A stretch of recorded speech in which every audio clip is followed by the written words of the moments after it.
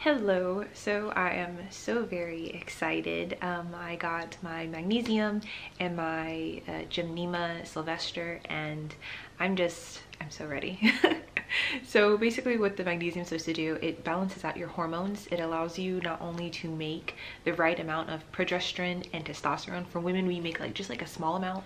Like it will like spike around our period. That's when like we'll get acne. But also if you're making too much estrogen, it'll help you make like just the right amount. So everything is like a balancing act. If you have hormonal acne, then this would obviously be for you.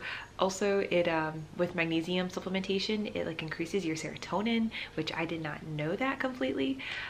So this is something that's really big for people who have depression, or if you have anxiety. This will keep you calmer longer. The information on what it does for people who have depression is like incredible. Like there's a lot of just information that people say like it really does work. And also, drum roll, it helps you make more glutathione. So it is not the same as you supplementing glutathione, but basically it allows your body to recycle the glutathione you already have, keep it longer, but also build even more. And it helps with the like the free radical defense, so you're not using up your glutathione. I was reading one article and it was just like, if you're supplementing glutathione, you definitely should be taking some magnesium, because most of us are low in magnesium. So I don't want to say we're mostly deficient, but about 80% of us have low magnesium, and then the rest of them, like the rest of the people, are actually deficient in it. So I think mostly for people who are deficient in it, like there are some telltales. One is actually like if you have your natural nails, you'll notice they'll always kind of split. Like you can't keep your nails strong and healthy even if you're already on other vitamins that help with it. Well, the other vitamins probably don't also have magnesium in it, and so magnesium is like that missing link. Another thing, I wrote these down. For me, I'm doing it for my acne, and yeah, I'm hoping to balance out my hormones the natural way. And so yeah, if you have muscle spasms, that's a sign of low magnesium. If you're having headaches, if you feel like fatigued and weak even after like just doing like a light workout, or if you have like anxiety or feel like edgy. So for the edginess or just feeling anxiety, the best explanation I saw for that was like if something like you losing your wallet like really just like stresses you out and like just throws off the rest of your day even after you found it. Or maybe if like having like a disagreement, this could be like with your spouse or with your boyfriend, and it's not even that big of a deal, but you find yourself like holding on to it like longer than you probably should. Just that type of thing. I didn't know, but that could also show that you have a magnesium deficiency, just because magnesium is so important in balancing out your hormones and making more serotonin. And so if you're not able to make enough serotonin, if you're not able to balance out, for women, we have to balance our estrogen, our progesterone, and our testosterone. And obviously there's times like during our period where some things will spike. We'll have more testosterone, or we'll have estrogen spikes. People with PCOS, I believe they have their estrogen dominant. If you're eating a lot of soy, then that mimics estrogen. There's different types of herbs on the market that also will mimic estrogen, and so even if you had the right balance after you take that, like it'll kind of, you know, throw things off a bit. So there's a lot of reasons to need to take something to help balance this all out. If you're someone who can use hormonal birth control, then this is like, you know, one of the best ways. But if you're like me and you have bad side effects like constant bleeding on hormonal birth control, or if you have maybe suicidal thoughts, depression when you're on this, then obviously you have to look for more natural ways. So that's why I'm trying it out. And so I was gonna order it from Amazon, but I found this at Walmart. And so I was just like, oh, I want to get it now instead of waiting for it to come in the mail.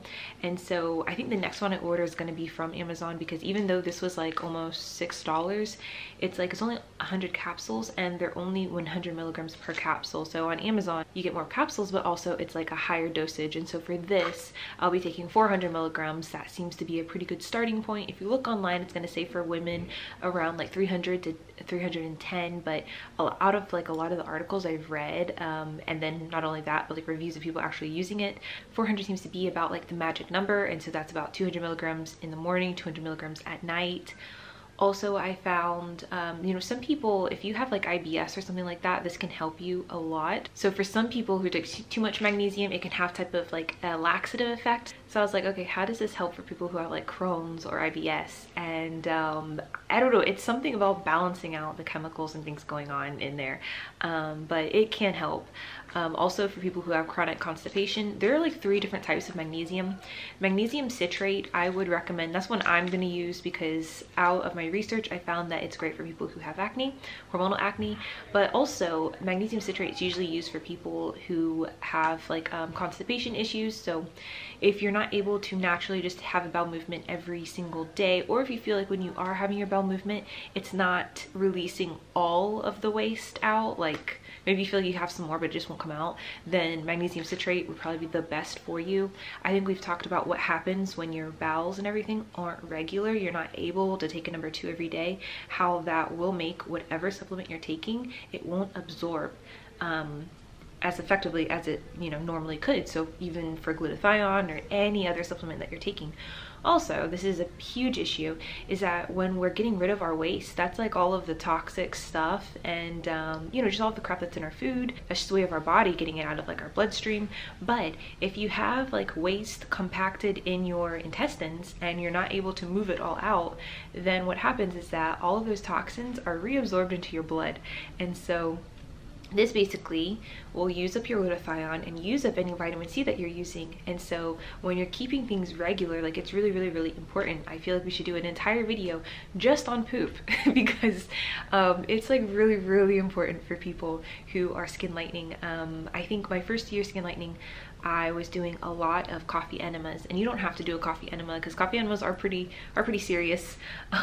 You can just do like a regular distilled water enema, but doing that, I think that's why I had such great results with the amount of glutathione I was making, because not only was it getting out all of those old toxins, but also it was stimulating my body to make even more glutathione. And so I just highly recommend you look into that if it's too much for you, because it is, you know, pretty serious.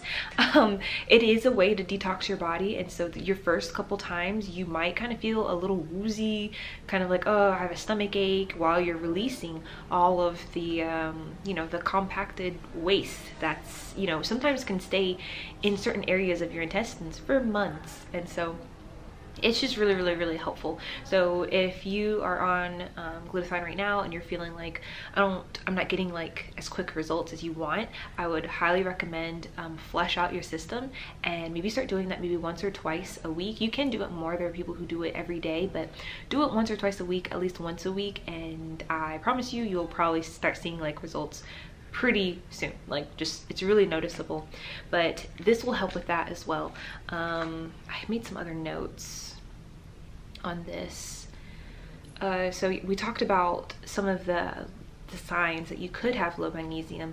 Some of the more serious ones would be like, I already talked about like the quick exhaustion, but some of the more serious ones would be like insomnia. So this does boost your body making more serotonin, so it is known as like the happy supplement, but also it helps you make more of the hormone that allows you to sleep better at night. And so there's a couple of studies where people were recommended this if they had sleep issues, and so the studies like were all very, very positive. And so if you have any of these issues, this could be really, really helpful for you. But yeah, the long-term stuff, if you're short or low in magnesium, it could be like inflammation, blood clots, arthritis, depression, I think like different like heart palpitations. There's just like a lot of stuff. It's definitely something worth looking into. A lot of like, if you go on more of like the beauty websites, so like vogue.com, or I think the last video I made on magnesium, we were on more of like a beauty website. It talks about how it helps you boost collagen, and it makes like this barium on your skin, this barrier, and basically it keeps in your skin's moisture, and it also regulates your oil production. And so there's quite a lot of dermatologists that were saying that it helps with getting a glow on your skin because it is boosting your collagen, and it's more of like when you use like a vitamin C serum, like if you're using it repeatedly, like every single day for like a couple weeks, it basically has about the same effects as that brightening and well, I wouldn't say brightening, but that glowy look, because it's not actually going to like get rid of the dead skin cells, but it is going to help you with retaining your own moisture so your skin isn't dry or dull. And there were a couple of dermatologists that mentioned using this if you have hyperpigmentation, that it will help with those patches as well. But overall, like, there's just so much information on this, and so I got into it for hormonal acne to get my hormones in check, because I do believe that I might be estrogen dominant, so I need to find a way to safely keep those levels down, and I need to make more progesterone, and so this will kind of help with all of them. And also it'll help with sugar cravings and insulin spikes, all of which I have, and it's doing my skin no help. But yeah, I think for people, if you have anxiety or if you have depression, this is great, especially if you feel like you're making too much cortisol, and it's kind of like one of those fight or flight hormones. This completely will take that down, so you're not having all of these emotional reactions to things, and you can just, you know, handle your day-to-day life better. So very excited about that. And then today is my first day on the Gymnema Sylvestra. This just came into the mail. I took some before breakfast, but the issue is with this, with most of the reviews I was reading about, is that people said to take it like an hour or maybe like 30 minutes before you eat. So wouldn't just like, unless you're gonna break it open and put the capsule on your tongue, then maybe it would work quicker. But usually you take it a little bit before, you know, you're about to get hungry. And I also noticed people did break this up during the day, so they didn't just take one dose, they took some in the morning and then some at night. And then for like people who have diabetes, they took it a step further, they took it with every single meal. And so I think for me, just having the sugar cravings, I should be able to get away with just taking it one in the morning and then one at night to keep that under control. The last couple of days, or last week, I've been kind of crazy with chocolate. Chocolate is something that does not like me, but I was doing that because I knew once I got on this Gymnema Sylvestra, it doesn't make sweets taste good anymore. So yeah, it's like it kills your craving for snacks. And oh, another one is magnesium too. A lot of people were saying that you're not going to snack as much because it does help you with having insulin spikes, and yeah, that need for, you know, more sugar or more snacks. And so both of these I would say be careful with if you're not trying to lose weight. You could possibly, because you might not be eating as much, and so I would just watch out for that. Just FYI. But aside from that, I'm pretty excited to see how these next few weeks will go, and yeah, I will keep you guys updated.